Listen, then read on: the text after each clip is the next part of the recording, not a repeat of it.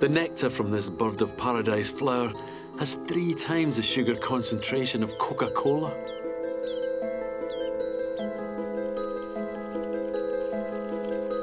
Flowers were now pumping bite-sized packets of liquid energy into the food chain.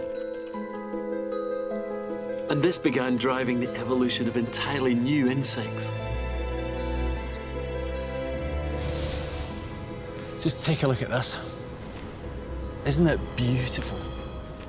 For me, this is one of the most incredible fossils ever found. I mean, it's such intricate detail. The material is amber, and inside it is a bee.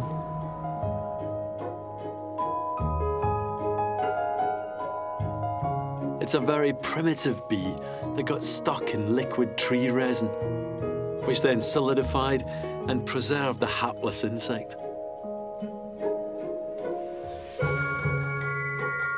Bee fossils like these began appearing roughly 100 million years ago. And what they show is the incredible impact flowering plants were now having on evolution. What I love about this fossil is that it's like a snapshot of an ancient past just captured in time. And it makes you realise that there was a particular point when bees first arrived on Earth. Bees evolved from carnivorous wasps, which had turned their backs on meat in favour of pollen and nectar.